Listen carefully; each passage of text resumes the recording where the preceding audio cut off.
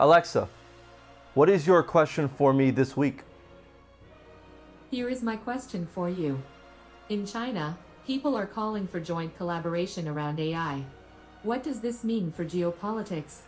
Well, China may be viewing building AI with other nations as a way to repair ties post-COVID-19. But there's also another element to this. AI could be, as an official said, a new way to bridge the gap between the rich and poor, between the developed and the developing world. And this means that AI could create a new kind of development index.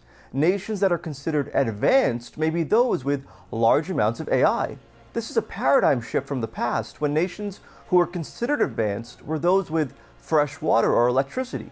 Now, new nations like Ghana or Indonesia may be considered the advanced countries. How will the behavior of these nations change? And are countries that were once considered developed prepared to take a back seat? Alexa, did I answer your question? Yes, you have. Thanks, Abashir.